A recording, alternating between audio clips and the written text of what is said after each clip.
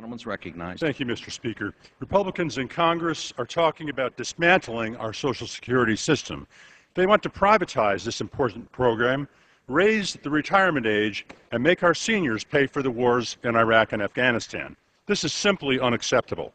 75 years ago, our nation made a promise to our seniors. We promised to help them through their golden years.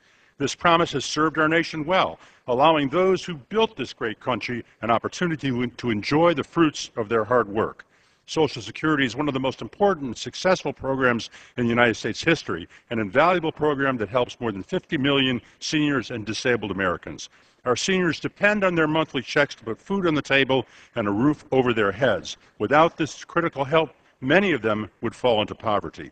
Social Security should not be privatized and must remain intact for America's future generations. And I yield back. Gentleman yields back.